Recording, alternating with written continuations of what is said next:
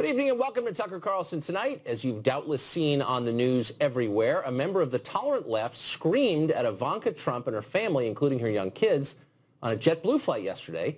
The man, who was a lawyer from Brooklyn, berated her about her father before being kicked off the flight for disorderly conduct. Even a lot of liberals thought his behavior went way too far, but not all of them thought that.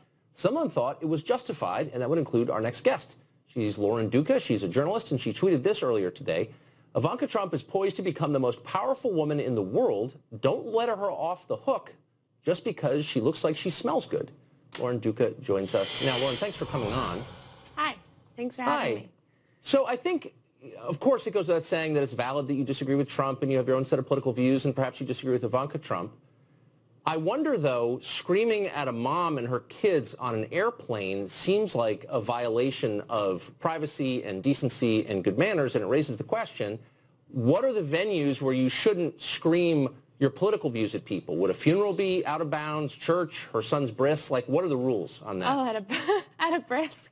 Yeah, well, I think what is a nonpartisan issue is that air travel is horrific, and I don't think anybody should be enduring confrontations in the air, be it Ivanka Trump with her children or just any other human being in a tin can and feeling dehydrated. Right. And I think that the fact that she is with her children is significant. And I do also think that, you know, a mother in public who's a public figure, you know, there are certain levels of decorum that we should be thinking about. At the same time, she does have an incredibly powerful position.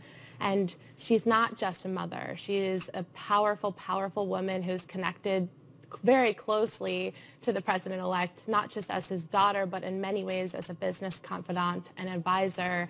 And I think that we haven't quite been able to define what all those roles mean. So while I don't want anyone being yelled at on a plane. I don't want anyone yelling at me on a plane. I don't want to yell at anyone on a plane. But I think that, you know, Ivanka's incredibly compelling brand and presence and role as a mother and successful woman, those are interesting and attractive elements of her brand, but I don't know that, you know, where do those protections end to? Kind of would ask you the same question as the funeral but wait, that's not at all what your tweet suggested. In addition to the one that we just read, you put, I think we can put it on the screen. My tweet didn't talk about the plane at all, actually. So what are you referring to? Well, it was within the look, Ivanka Trump was in the news because she was screamed at on the airplane, and you say, don't let her off the hook. And then you go on to say in another tweet, Ivanka has it all, and by that I mean a job, a family, and sinister complicity in aiding the most aggressively anti-woman candidate of our time. Yes. Sinister complicity. She's his daughter. What is that? She was a surrogate frequently throughout, represented him in terms of women's issues.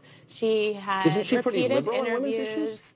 And she did speeches on his behalf where she represented a platform of women's empowerment. And in terms of having it all, I think she's an incredibly successful, brilliant woman. The fact that she was able to balance him out on these issues where he has talked about defunding Planned Parenthood and being against abortion and these typically liberal women's issues that she sort of is a cushion for, I think we need to investigate those things a little more critically, a little more rigorously, and not be blinded by the fact that she looks like she smells like vanilla. Okay, she looks like she smells like vanilla. I mean, who's objectifying women here? I wouldn't say that. Oh my God. No, I'm actually asking a serious question. My point is she's a beautiful, gorgeous force of nature. I don't care what she looks like or smells like. I mean, what exactly do you disagree with her on specifically? Oh my goodness. I'm saying that she is incredibly welcoming. She is gorgeous and smart. I mean, she's, in a lot of ways, many elements of her persona are admirable and something to look up to is what is a joke. Okay, but you said that she has sinister complicity in aiding the most... Yes, I absolutely believe that. Okay, I'm not backing down from that at all. So it's sinister for a daughter to support her father's presidential campaign because you don't like her father? It's sinister for a daughter to capitalize on the power of feminism and uniting women and empowering women while supporting a candidate who is the most anti-woman candidate this country has seen in decades. What does that even mean? Like, why don't you tell? I mean, she's anti-woman because she wants to defund Planned Parenthood. I'm sorry, is that what I said? I think my earpiece might not be working because that is most certainly not what I said. Okay.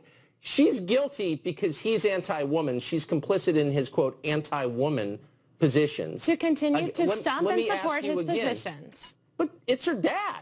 I mean, I don't understand. So I guess the point I'm making is you're drawing this kind of world where everyone who's not on your side is evil and that's is, not what I as said, you put even it, remotely. fair game. That's well, actually, not what I said. You said. Tucker, you said she's Tucker, quote, fair that's game not what even I though said. she smells good. Tucker, I did not say anybody who disagrees with me is evil. Then I'm going to ask you again. What do you disagree with that she has said? What position that she holds do you disagree with? I disagree with her providing a surrogacy for her father based on an empowerment of women when that is an inherent disconnect between his campaign and her beliefs. So you agree with her, but because she supported her dad, she's somehow fair game. I did not say I precisely align with her. I'm trying to understand what you're saying. You're not, what that she believes, Tucker, don't you believe? You're not trying to agree with what I'm saying. You're shouting over me every time I speak. It's incredibly unprofessional. I'm asking you a simple question. You're not. Which is, you're actually being a partisan hack hack who is just attacking me ad nauseum and not even allowing me to speak.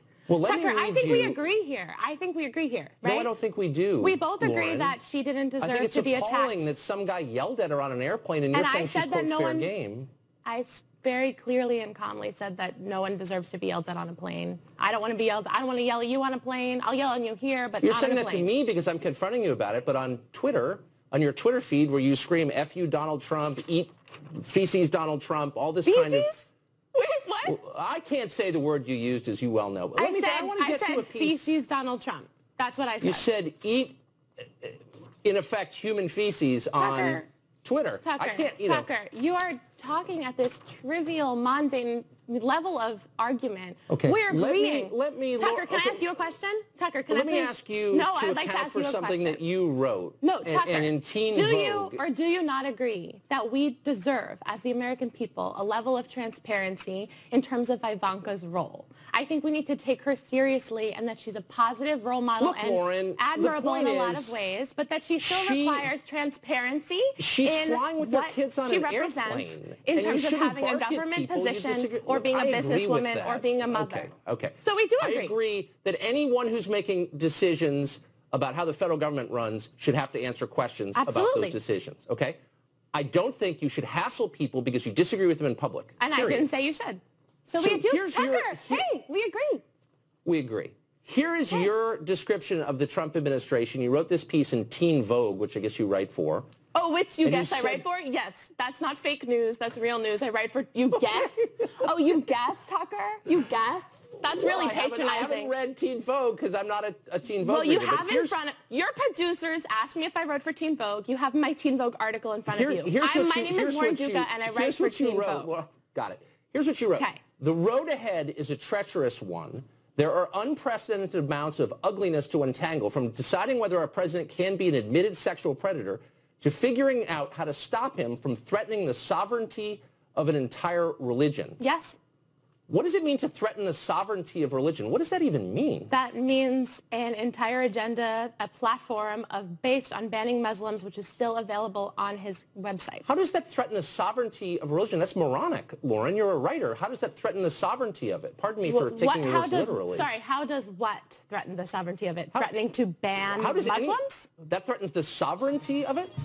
Yes, that completely, that profiles based on the basis of religion and reduces people to their beliefs and dictates what they can and cannot publicly believe. That doesn't threaten the sovereignty of it. So you also accused him on Chelsea Handler's show of, quote, committing a form of psychological abuse that makes the victim feel like they're crazy.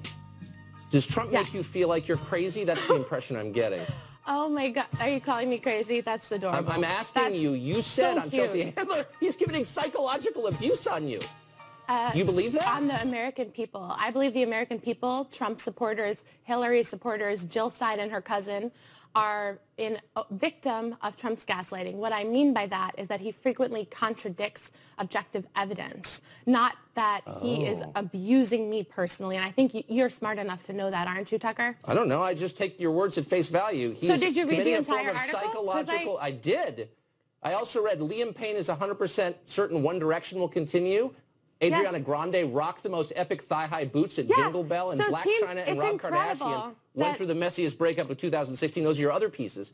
but I'm trying to get to what you're writing about Trump, taking a break from the thigh-high boots, and ask what you mean about him committing psychological abuse on you. A and are you woman okay, can love Ariana Grande and her thigh-high boots and still discuss just letting you know that I read politics. you in Teen Vogue as of today.